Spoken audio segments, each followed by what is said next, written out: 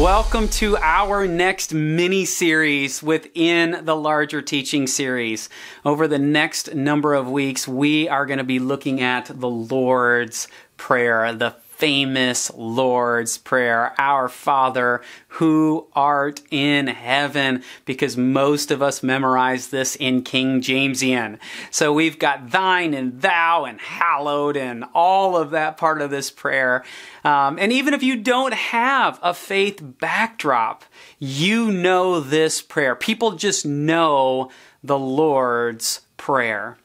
And so I'm really excited to jump into this. In fact, at the very end of last week's episode, as we were tying up the Bread of Life series and we were talking about how we've been given both the Word and the Holy Spirit to live out God's calling in our lives, to faithfully walk after Jesus, I said that the most significant thing we can do to orient ourselves to this reality is to say the Lord's Prayer. And I believe wholeheartedly that it's a complete summary of Jesus's entire ministry. That when you look at the whole storyline leading up to the point that Jesus enters in human form, he has a mission, and he is bringing the story to a climax in his life, in his death, in his burial, in his resurrection, and in his ascension, and that it is all wrapped up actually in the Lord's Prayer, and it gives us wisdom and direction for how to carry the story forward. Now, for maybe many of you, you hear that and you go, really? That's all in the Lord's Prayer? It is. And this is one of the unique facets of the Lord's Prayer, is that it's so familiar to us that I believe that in many ways it has become unfamiliar to us. That we just know it so well that we actually don't realize we don't know it as well as we think. And I think that has to do with the fact that familiarity breeds unfamiliarity. This is something that Dallas Willard talked about. You know, I was thinking about this not long ago, and 2 years ago, we were moving to the Nashville area, and I was just kind of recalling this recently. But from 2 years ago, when we were coming to the Nashville area, we were looking for houses. And so, you know, we were constantly, while in West Michigan, you know, on apps looking at houses that were popping up for sale in this area. But because we had the idea of, you know, for sale signs on the forefront of our minds, even while we were in West Michigan, driving through Holland, like we would see all of these houses for sale. And it's like, these for sale signs are everywhere, but I don't notice them unless I'm in the buying mode. And so they're there, but we just don't notice them. They're familiar, but they're actually unfamiliar until our mind has been reignited to look for it. And I believe that this is one of the things that's going to happen in the midst of this series, is that we are going to be reignited to understand the power of the Lord's Prayer. Not only because in our familiarity, I believe it's become unfamiliar, and we're going to, you know, restoke that fire.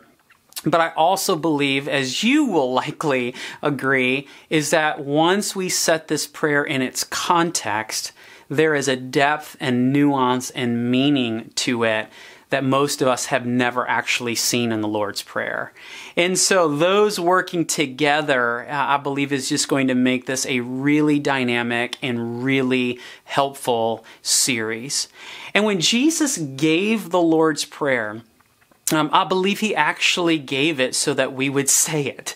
It sounds a little bit comical, but here's one of the things we see from the early church. This is from an early church document called the Didache, and the Didache some date to 50 AD, so contemporary with Paul and his missionary journeys. Other scholars date it into the 2nd century AD, but either way you shake it, it's an early Christian text about how, you know, followers of Jesus were supposed to react and interact with other people and things that they were supposed to do. And at the very beginning of, in Didache 8, it starts talking about the Lord's Prayer. And in 8:3, it just says, pray like this 3 times a day.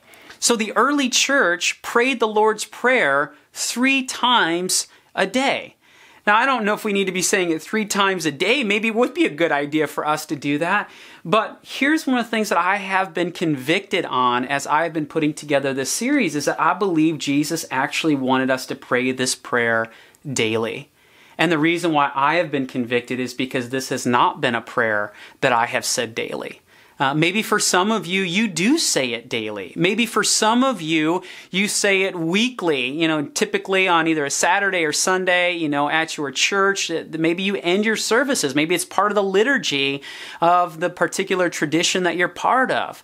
But for me, this is a prayer that I understood well just because context is my world, and I love that. And I've actually learned a lot in preparing for this series.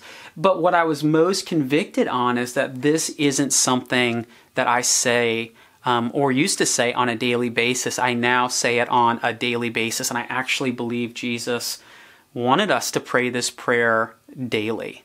And so that's what one of the things I'm going to invite you into doing as well. Now, when it comes to the Lord's Prayer, it actually shows up in 2 locations.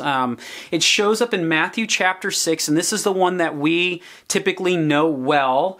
And this is where, when we learn the Lord's Prayer, we've learned it from Matthew 6 in the midst of the Sermon on the Mount. But it's also actually found in Luke chapter 11 as well. And so I put these up side by side. I know maybe for some of you it's going to be hard to read because the text is small. But I didn't put this up so you could necessarily read the text for this slide. I just wanted you to see them side by side and just to go, hey, Luke's is just a little bit more streamlined. It's shorter. And we don't know if, Jesus gave these on 2 different, occasions and gave a more shorter version that Luke recorded, or if Luke was just, synthesizing a little bit more for his audience. We don't know, but it's the same prayer. Matthew's just has a few extra words, but all of the main concepts are there. And so I want to talk in a few moments about the context of both because I think that's helpful for us as we're kind of reacclimating ourselves to the Lord's Prayer. But the one thing I just want to point out is that at the bottom of both of these, we don't have for thine is the kingdom and the power and the glory forever. Amen. Or for yours is the kingdom and the power and the glory forever. Amen. And we know that from the saying of the Lord's Prayer, but it's actually not in the earliest manuscripts. In fact, in this form, we don't see it until sometime around the 4th or 5th century AD, depending upon how you date the manuscripts, but it's much later. Now, interestingly, in the Didache, that early Jewish Christian document talking about followers of Jesus, they actually have the Lord's Prayer in Didache 8, 1 and 2, and at the end of 2, they have, for yours is the power and the glory forever. So it doesn't have for yours is the kingdom and the power and the glory forever. The kingdom part isn't there, but we do have some kind of, ending, if you will, that was added on that's almost kind of like an encapsulating kind of summary, charge as you end the prayer. Now, this isn't something that they just haphazardly put on. This is language that they're drawing from the life and ministry of Jesus, but it also seems to be language that they're drawing upon from King David. So Jesus was a son of David to come and rule on David's throne. And right before David dies, we read this in 1 Chronicles 29, 10 and 11. David praised the Lord in the presence of the whole assembly, saying, Praise be to you, Lord, the God of our father Israel, from everlasting to everlasting. Yours, Lord, is the greatness and the power and the glory and the majesty and the splendor. For everything in heaven and earth is yours. Yours, Lord, is the kingdom. You are exalted as head over all. And so to say, for yours is the kingdom and the power and the glory forever, it's just a really beautiful summary statement, if you will, of what was already said about God and what Jesus came and demonstrated in his life and his ministry, his death, burial, resurrection, and ascension. And so that is added later, but it's got biblical language wrapped up to it.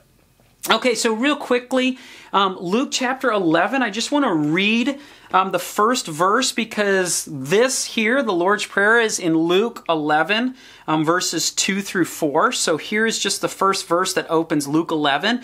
One day Jesus was praying in a certain place, and when he finished, one of his disciples said to him, "Lord, teach us to pray, just as John taught his disciples." So the context in Luke 11 is that the disciples see Jesus praying and they ask him to give them a prayer like John gave his disciples, talking about John the Baptist. So two facets of this that's really cool. The first is that John gave his disciples a prayer that was a prayer for his discipleship group, or his talmidim, as we would say in Hebrew.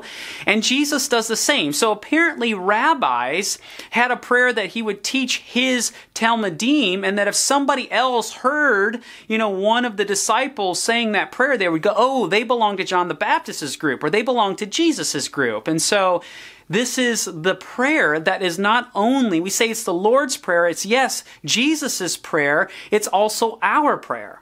It's a prayer that Jesus is living out, but it's also a prayer that he's calling us to live out as well. And so those kind of go together in that way. The other facet that I love about the context here is that Jesus is praying and his disciples say, will you teach us how to pray like you're praying? Now, it wasn't that the disciples didn't know how to pray. They knew how to pray. They were saying, Jesus, help us to pray how you're praying. How are you engaging with God? Teach us to do that. And here's what I love about this aspect is that for many of us, prayer is a challenge. It's tricky.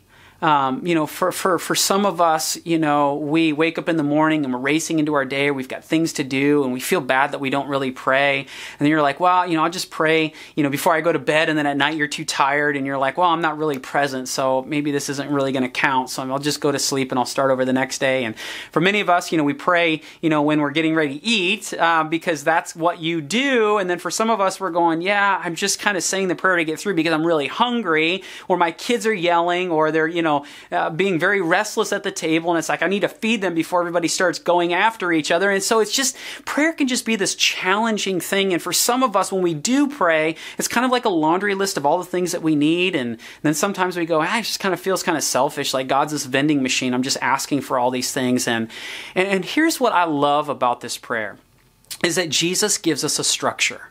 Now, it isn't the only structure, and my hope that as we go through this prayer, that your own prayer life and how you interact with God will just grow and it will deepen. But what I think Jesus does here is he gives us a structure that we can fit everything that's part of our life into, as well as other pieces that we need to help frame how we come to God in prayer, what we're asking for, how we're thinking about life and what we're called to do. All of that is within the structure of the Lord's Prayer, and I think it's going to help all of us grow in our ability to interact with God. So I love the context of Luke chapter 11. And then it goes on from there, and it tells about Jesus then giving a parable about being persistent in prayer. And so there's an unfolding context in Luke. Matthew's is in the context of the Sermon on the Mount. And so when you see that Sermon on the Mount is Matthew 5, 6, and 7, Matthew 1 and 2 is an intro, the birth narrative of Jesus, and then it talks about how he's going to escape and go to Egypt as a child because Herod the Great wants to kill him. And we've explored this before about how Jesus is coming out of Egypt to relive Israel's story, and we'll talk a little bit about that in the next episode. But then you get in Matthew chapter 3, you have John the Baptist on the scene, the forerunner of the Messiah, making the announcement that the kingdom of heaven has arrived. And then Jesus gets baptized. He is then tested in the desert. And then Jesus says the same message John does about the kingdom of heaven has arrived because John has been put in prison. And then Jesus goes and starts selecting disciples. And then the very next thing is Matthew 5, 6, and 7, where Jesus is now instructing his disciples, instructing the people on his mission, this kingdom of heaven, which we're going to talk about this series as well, because that's a central component to the Lord's Prayer. And so Jesus is training his disciples. And so what I love about that is that what Matthew has set up is that everything that has come before Jesus is foreshadowing what Jesus is going to be doing in his life and in his ministry and his teaching. And because this is the Lord's Prayer, the prayer that Jesus is living out, and the prayer he's also calling us to live out, he's training his disciples on what it is to be part of his kingdom movement in the larger Sermon on the Mount, Matthew 5, 6, and 7. And in the center of that, we get this prayer known as the Lord's Prayer. And this is the one that we're going to focus in on, is the one here from Matthew chapter 6, when Jesus does this Sermon on the Mount. And here is a visual image of the Church of Beatitudes, which is the location likely where Jesus gave the Lord's Prayer according to the Matthew 6 rendition. And so I think all of that's just really helpful as we're prepping for the Lord's Prayer. Now, there were other prayers that people said in the first century world, and I want to highlight two of them because it's going to help give us one other key nugget before I give us our push, how we're going to be purposeful in saying this prayer. And one was known as the Shema. And the Shema is just the Hebrew word for hear. It's the first word in Deuteronomy 6:4 that started a series of 3 passages that were recited every morning and every evening. So it is a prayer, but it's a prayer that's just strictly biblical passages. And so it's Deuteronomy 6:4 through 9, Deuteronomy 11:13 to 21, Numbers 15:37 to 41. Shema is something Jesus would have said every single morning and every single evening. And what's interesting is that when Jesus is asked in Matthew 22, what's the greatest commandment, he gives kind of a shortened version of the Shema, which is you love God and love neighbor. And then he says, and all the Torah and the prophets hang on these 2 commandments. And we've talked about this before in the teaching series, Loving God by Loving Others. And this is encapsulated in the Lord's Prayer. Of course it would be. If Jesus is saying this is what life is about, of course his prayer is going to be talking about how we love God and love others. But the second prayer is known as the Amidah. And the Amidah is a Hebrew word that means standing. So it's a prayer that is said while standing. It has been the central prayer in Jewish liturgy for over 2,000 years. So well before the time of Jesus, some form of the Amidah was in place. And then after the time of Jesus, roughly 70 AD, after the temple was burned, what we currently have as the Amidah was formalized, and then there was one additional piece that was given because it's known as the Amidah. It's also known as the Shmoneh Esrei, which means 18 benedictions, because there's 18 parts, but there was actually an additional one added, so there are now 19. But in Hebrew today, they just call it HaTefillah, the prayer. And it is a prayer that was said 3 times a day. In fact, in the Mishnah, an early Jewish text from roughly 200 AD, it says in there that you recite this 3 times a day. And everybody is supposed to recite it 3 times a day, and you do it while standing. And so this, in conjunction with the Shema, were 2 staples of prayer life for the Jewish people of Jesus' day. And here's what I want to draw out of that, is that with the Shema, with the Amidah, just with prayer in general, there was always this understanding that you not only pray it to God, asking God to fulfill the prayer, but you always did so knowing you had a part to play in making that prayer a reality. And so I need us to hold on to this understanding that when it comes to prayer, we have a part to play. And that is inherent in the Lord's Prayer. But again, I believe it's become so familiar that it's become unfamiliar. And now we need to refamiliarize ourselves, put it into a context, and allow us to see things we've never seen there before, to see just how explosive this prayer is. And so, friends, here's my call to action for us in the midst of this series, that we pray this prayer with purpose. And when we talk about purpose, I want to talk about this in terms of just very quickly 3 aspects. Here's the first aspect, that we do so in praying this prayer daily. That you would commit to starting to make this a daily rhythm. Find a time where you can say this prayer daily. That you would then pray this prayer boldly. This is an explosive prayer, and you're going to understand it more in the episodes to come, but that you would pray it boldly, passionately, intensely, because this is a significant summons to follow Jesus every single day. And third, that you would pray it collaboratively. I wanted to use the word participatorily. It's a little bit of a tongue twister. Some dictionaries say it doesn't exist as a word. Others say it does. But what I mean by this is, remember, we have a part to play. And we're also going to talk about that there's a collaborative, communal nature to this prayer at the beginning of next week's episode. But I want you to come to this prayer, say it daily, boldly, and collaboratively. And that, I believe, will help us get off to a great start in saying and living out the Lord's Prayer. Well, friends, in a moment, we're going to say the Lord's Prayer to end because we're going to do that for every single episode within this mini-series. But one of the things I just want to mention just very briefly to you is that people ask us all the time, hey, how can we help support Walking the Text? And there are actually a number of ways. But we have recently been put on Amazon Smile. So if you ever buy anything from Amazon, yes, nearly every one of you, you can go to Amazon Smile. It's exactly like Amazon.com. It's run by Amazon. Nothing changes except you highlight that you want to support a nonprofit organization, i.e. Walking the Text, and then every purchase you make, Amazon sends a portion of that to Walking the Text at no charge to you. Yes, it's like us getting free money for your spending habits. So check out walkingthetext.com/donate, and there you can switch to Amazon Smile, and you can support Walking the Text by just doing your every day or every week, or for some of you, every hour purchases at Amazon.com. All right, so as we're going to do to end every single episode, here's the Lord's Prayer. For those of you who are listening to this, you will hear the rendition this time, and we're going to do the same every single week. For those of you who are watching, let's say it all together, and we're using updated language. Our Father, who is in heaven, holy be your name. Your kingdom come, your will be done, here on earth as it is in heaven. Give us today our daily bread, and forgive us our debts as we have forgiven our debtors. And lead us not into temptation, but deliver us from evil. For yours is the kingdom, and the power, and the glory forever.